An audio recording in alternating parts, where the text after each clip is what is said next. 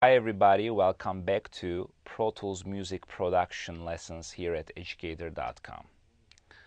Xpand 2. In this lesson we will take a look of second virtual instrument in Pro Tools called Xpand 2. In this instrument introduced on earlier versions of Pro Tools as Xpand and upgraded on Pro Tools 8th edition, and now we have it since then as Xpand 2. Xpand 2 makes its sound by playing back patches, which are combinations of 4 parts. There are 1200 samples comes with Xpand, and there are over 2000 preset patches in the instrument, which are all combinations of parts.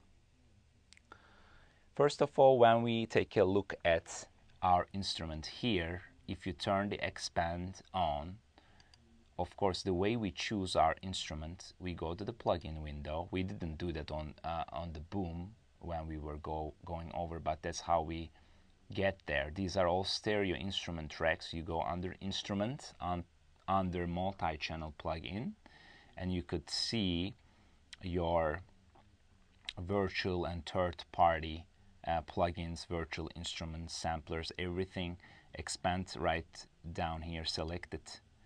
So once you select that, that channel is assigned to this instrument under your inserts. Same thing we did with the boom, but I don't think I showed it, assuming it's something basic that you all know. But if not, that's how we get the instrument up and running. At this point, I have the factory default sound.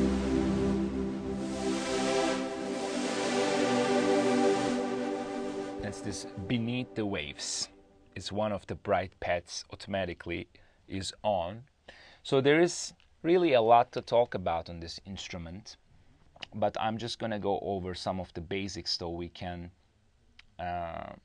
actually take a look how we can use presets, which there are so many right here, from pads to brass, from arpeggios to strings and vocals and loops.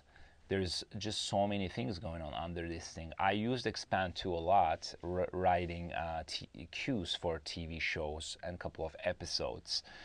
It's really a great instrument. First thing we're gonna do is a little bit take a look at this instrument. First of all, we can assign up to 4 different sounds here that we're gonna talk about.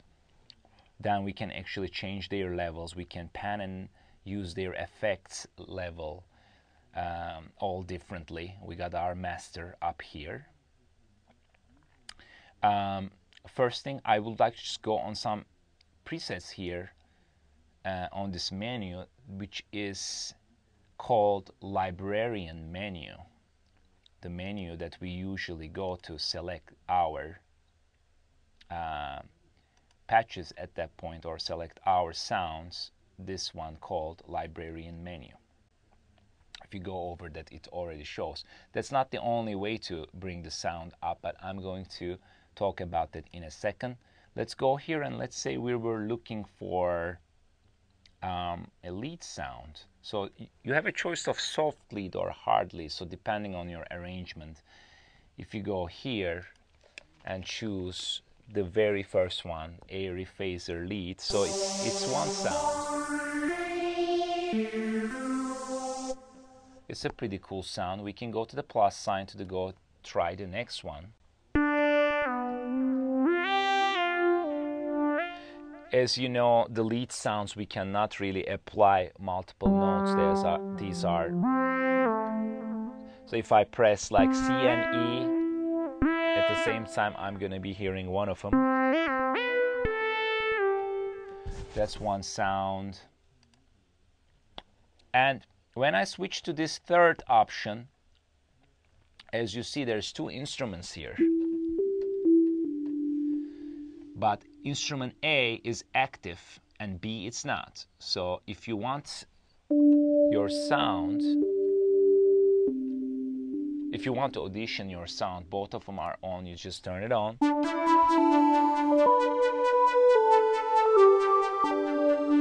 let's say you like that sound, but the second sound you added is a little bit too much, so maybe you can bring this one, and let's say you wanted to pan this one a little bit here, and the organ's real thing a little bit on the right.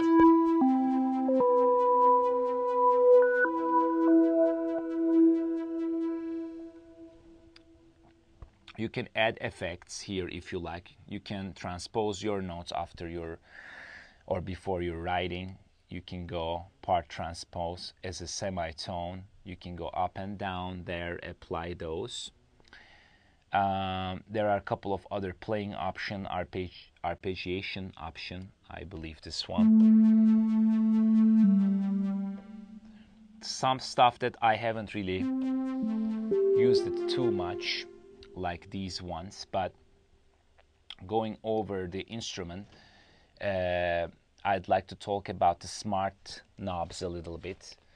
This is kind of important, but before we talk about that, I'd like to continue a couple of other sounds. Let's keep on going here, and vintage synth lead. Okay, that's cool. We can audition thousands of sounds here. If you want the guitars, we go under guitar. If you want to go to strings, there's so many string options. Look at that. We have so many loops and so forth. What would be another way of choosing? Let's talk about that. We went to the librarian menu. The other way to choose that is going to this little plugin settings selector. Press on it. I'm on the vintage right now. Under the soft leads, you can choose, this is under the soft lead, you can choose anything that you want, as we were choosing like on the librarian menu. If you're still after a lead sound, then maybe we can go and choose here another lead, and it's that lead right now.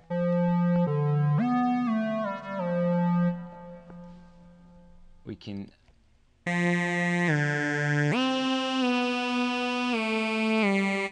you can just technically go and choose whichever one you want, and it will show you right here up there what you're using. There's something called Marvin. Let's go back to this vintage synth sound. I kind of like that one. This is another way to do it, and as soon as you press done, most people I know use the librarian menu.